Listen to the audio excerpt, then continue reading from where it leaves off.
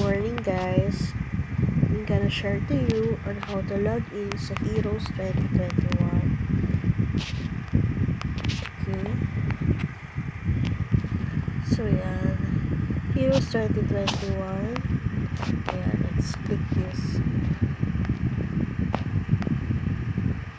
So Heroes 2021, leave no teacher behind. Help educators rise to online education by this school year. So ito yung mga announcement nila. The Heroes 2021 Stage 1 of 2 Flexible Learning Toolkit 101. This is the webinar schedule. It's done already, but you can still access. Okay, this is open for the National Capital Hunter teachers. So let's try to check this page. You need to log in first. Okay, example B.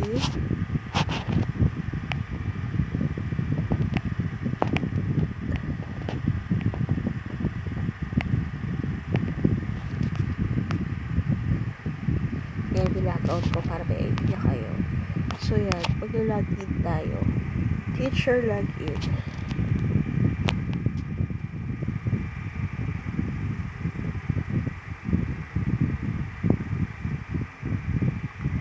So, ayan, that's my email address and password. Type ko na. I created an account.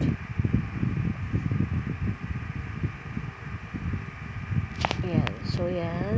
Then, next is what are the different kinds of courses that we can access here. The intro for the Heroes 2021 project. Launch your first online class with Google Classroom. Ito yung may mga example.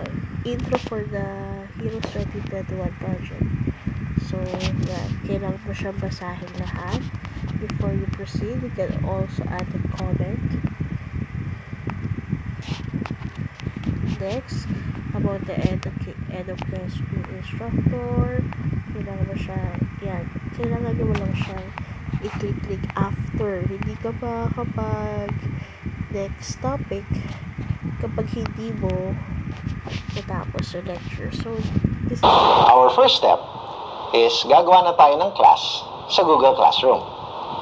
So, make sure you have your computer and you're connected to the internet. As you go through the course, we encourage you to follow along. So, pwede mo i-pause or i-rewind ang video kung kailangan. So, now let's go to your browser. We recommend the Google. So, this, Your first step is to create a Google Classroom using your Google account. So, punta kayo dito sa So, madami siya. Abutin ka ng one day or isa. Now, let's explore the classwork section. So, let's click classwork. The classwork page is the area where teachers can organize their modules and lessons. Sa dulo, may activity. Create a Google Classroom with your class description. Put the yan. Babasahin nyo lang ito, tapos ipopost ito. Create a welcome message to your students using materials and create inspirational material using attachment. Ask your students something about online learning. Yan yung nandun sa pinaka-banner natin. Okay? The Google Classroom. Sa stream. The next, online learning 101 for parents. Ayan. Natin na tayo sa with the parents. Hello parents! Welcome to the EduRescue School for Teachers. My name is Jed Santos and I am your instructor for this course. The title of this course is The Parent's Ultimate Guide to Online Learning, but you can call it BUGOL for short. Ang kursong ito ay para sa ating mga minamahal na parents at guardians. In education, ang mga magulang ay kasama sa sinasabi nating stakeholders of education.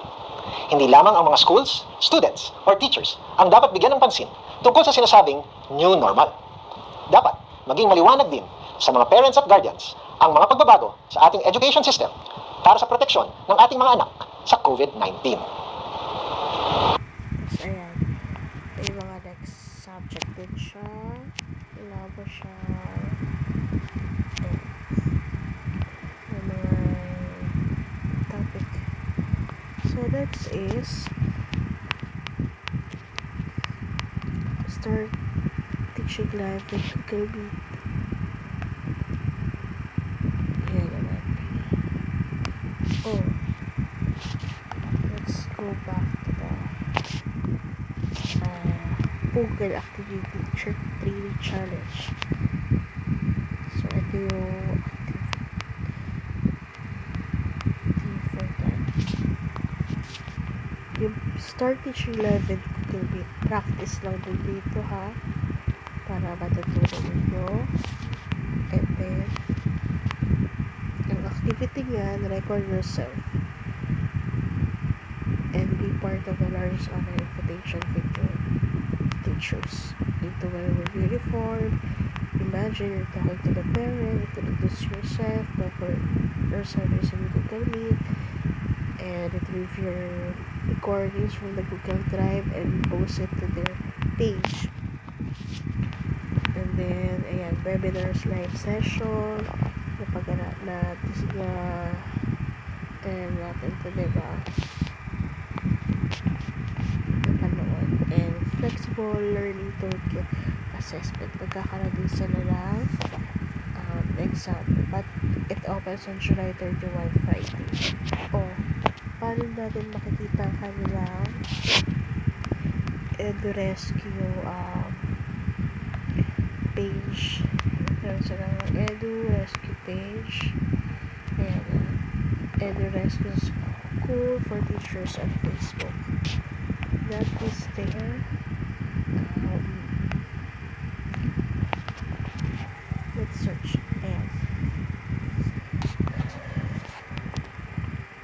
this is their EduRescue for Teachers page. Karamihan dito ay nakapag-upload na kanilang mga videos, personal message to parents, greetings for the students, ayan, may video with the hashtag. Okay. So, yun lang po. Para po pala makalagin kayo doon, kailangan nyo i-post yung coupon code na binigay sa atin sa NCR. Okay. Thank you and God bless.